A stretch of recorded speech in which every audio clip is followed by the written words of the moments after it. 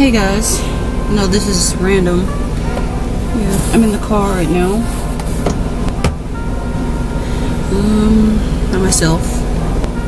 My husband went in the store, so I'm just gonna do a quick video. Before he gets back, I'm gonna finally do my 33-week update. I'm 33 weeks pregnant right now. Oh my gosh. I'm almost there. So ready. Oh, I'm huge. I am so huge. And if you saw my gender reveal video already, you already know what the baby is. It's a girl.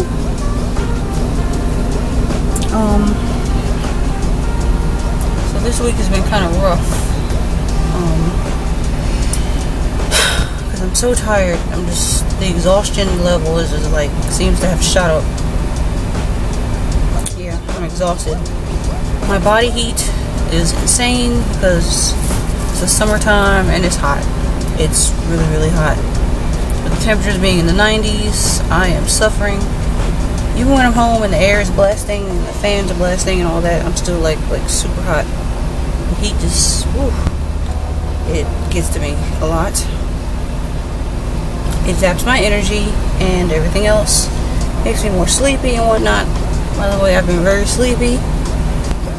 Still, of course, my sleepiness has been coming back in some ways because, of course, I'm getting up there and I'm kind of, you know, busy at home with the kids and whatnot. And, yeah, I've been really, really sleepy. So, if I do take a nap, sometimes it'll be like, I'll sleep too long. I'll tell my husband to wake me up at a certain time, but he's just like, no, you need to sleep. So, I just sleep, like, sometimes I'll accidentally take a 2-hour nap and I don't even realize. I'm like, oh my gosh, I slept that long? No. You know, I really want to get up and get something done, but I guess if I need to sleep, I need to sleep. So, I just, yeah. I take those long naps. And I've been drinking a whole lot of water, of course. I always drink a lot of water, but I've been drinking more water lately. A whole lot more because, again, the weather. And, you know, sometimes we go out, we take the kids places, and I just get really hot. And I cannot afford to be dehydrated. Can't afford any of that, so I make sure I stay up on my water intake. I make sure I stay up on that. What else? As far as my sleep, it is very hard to sleep. Y'all been pregnant before, you know what happens at the end of pregnancy. Everything hurts when you go to sleep. You can't find a comfortable position. What I do is I lay on my side, like halfway on my side, you know, like kind of turn a certain way. Where I'm not quite on my back, because I cannot lay on my back, and y'all know it's dangerous anyway, so I don't. I do not lay on my back, but it's as if I am on my back anyway. Well, it's okay as long as I can breathe and I feel fine. It's mostly on my side. I sleep on my side. But honestly, if I had a recliner, I would sleep in that. If I actually had like one of the big recliners you can like prop your feet in, I'd probably sleep in that every night because it is best at this point in pregnancy to stay up and elevated, you know, like keep your head up and whatnot. But I don't have one of those, so I just deal with it. And like I said, I just lay on my side, sleep the best way I can. So yeah, but I've been waking up at night a lot. Just thinking and dreaming and whatnot. I just wake up a lot, which is so annoying. I'm having odd dreams. That always happens. I don't know why, but I tend to have a lot of sex dreams when I'm pregnant. I don't know why, I just do. But I have a lot of odd dreams, period. Yeah, I'll just wake up, like when I get up to go pee or whatever, which I still do a lot. Sometimes I'll drink too much before bed and I wake up and my bladder is just so full, it's painful, it's very painful. So I have to creep out of bed slowly because my bladder is that painful and make it to the bathroom. Yeah, that is a nightly annoyance. Some nights are worse than others because I don't drink as much water every single night to where my bladder is that painful. I just don't. But it happens. My hips are so painful. They always feel like they're out of alignment, I guess. because this is the 5th baby and my hips are probably actually are out of order. Hey guys, I'm back. I'm home now. I couldn't finish the video. I got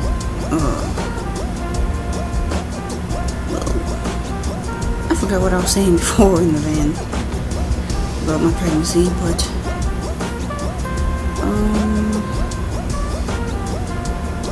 yeah, I'm probably not gonna try to repeat what I said already. I forgot what I said.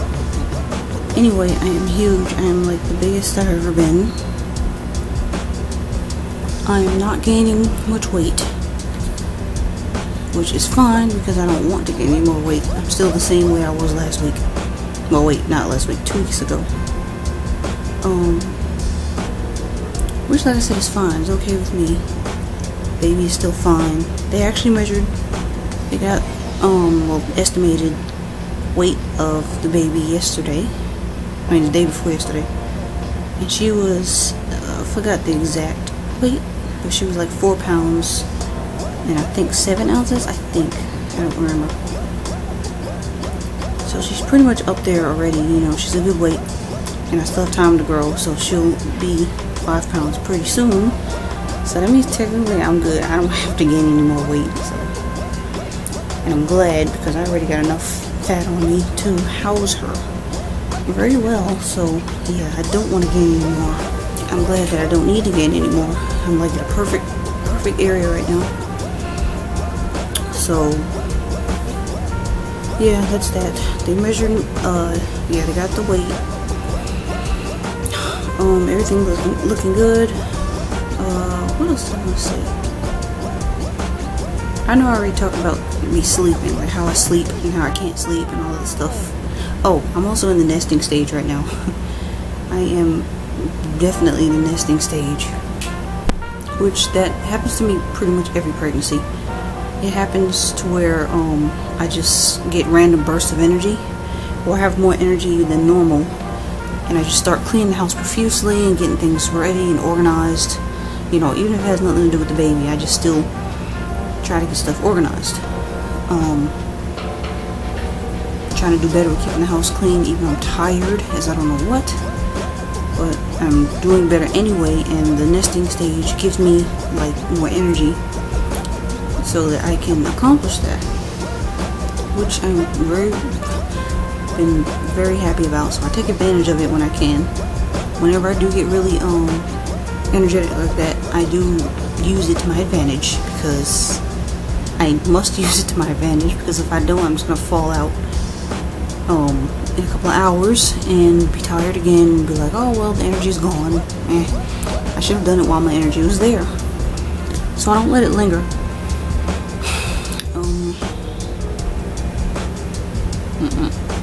Keeps getting cloudy off and on outside. Makes the lighting look horrible. Oh well. But what else? Okay, the nesting. I don't know what else to talk about this week. I think I forgot. Dang it. I forgot to show you guys the ultrasound pictures. Yes, we got updated ultrasound pictures of her yesterday.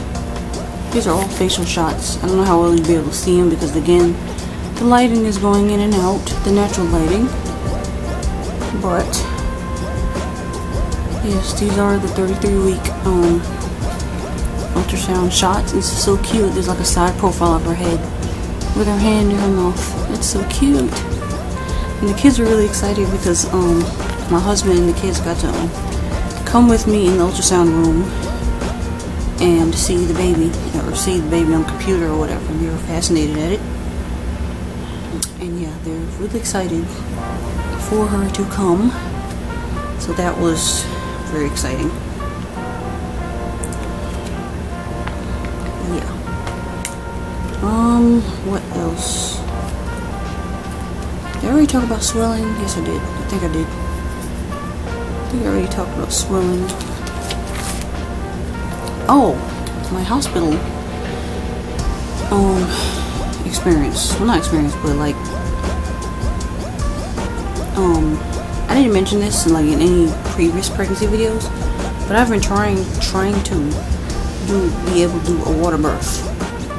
I've been wanting to do a water birth for a long time, but as you guys know, they usually cost something heavy.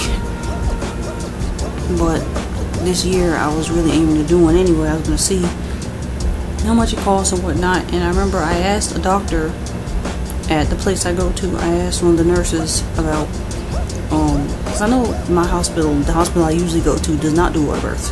So I was asking her, where should I go? I looked online. I found only one hospital in Georgia that does do water births. I think it's one. No, wait, no, it's supposed to be two. I think it's two. 2 hospitals in the entire state of Georgia that actually do water births. Just pathetic. But I recently got some more information about one doctor. He's very proficient in water births, and he delivers at a certain hospital.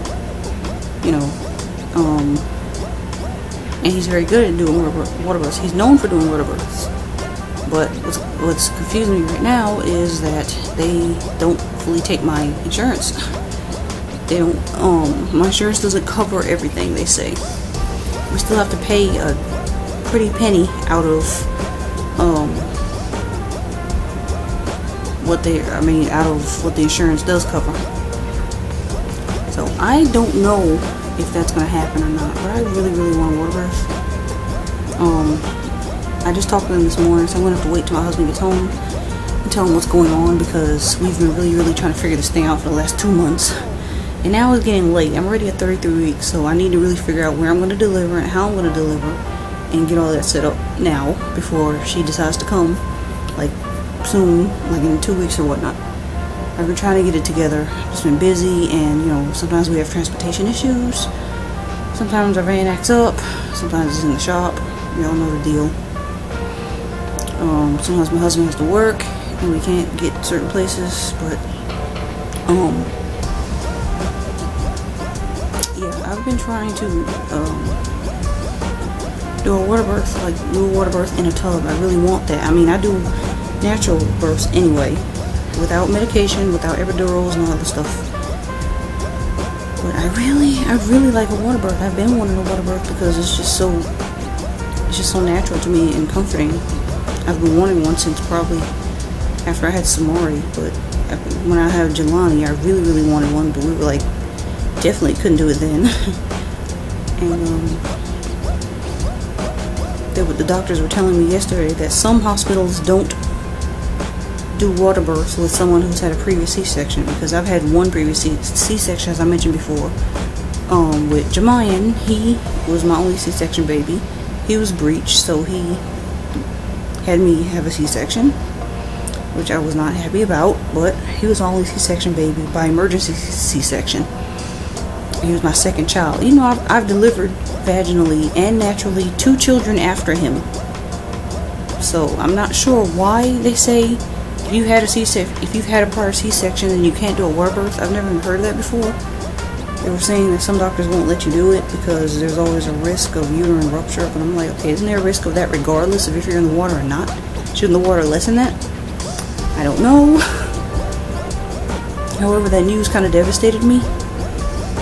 Knowing that, so I don't know, but like I said, the hospital I just called and the doctor they recommended me to was saying that they can set up an appointment for me to meet with him anyway, and see if I'm a candidate for a water birth, or to have a water birth. And like I said, I'm really interested in it, but again, it's going to really cost because my insurance does not fully cover it. So it's frustrating, a little frustrating, but like I said, we will see. I'll have to wait till my husband gets home and we'll find out what we're going to do about this. So yeah, right now I'm trying to get my birthing plan in order, because again, it's late, and yeah, usually when it comes to my birth, it's just happens on the whim, and I just do the normal traditional thing without pain medications. But again, I really, really want to try a water birth. Yay, the sun's coming out again. I would really like to attempt a water birth, I heard it's the most beautiful experience ever, and I'd like to try that. So, like I said, we'll see. I think that's it. I think that was all I needed to say.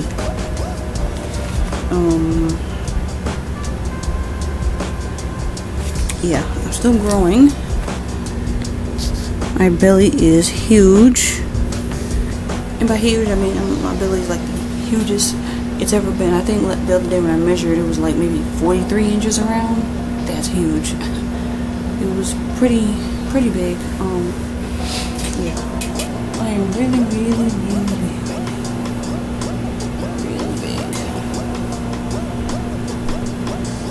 And you can see my diastasis issue. My belly button is all the way down here. And it's supposed to be up here, but again, because my muscles are stretched and torn, it's not going to be in the proper place.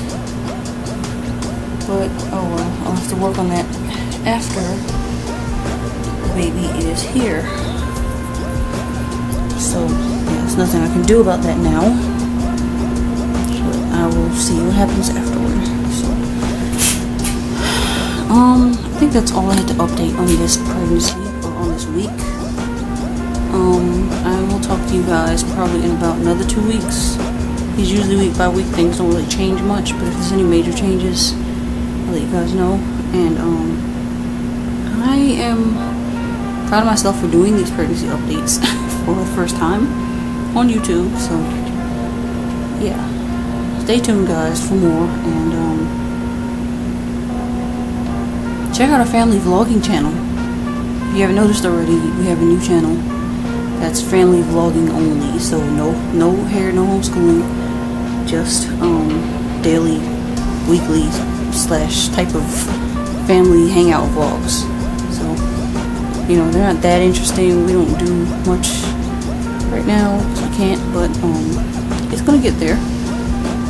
We're just a very simple family. We just like hanging out, chilling out, and just having fun. So yeah, if you're interested in all that, you can go subscribe. Link is in the description box. And that's it for this pregnancy update. I will talk to you guys soon.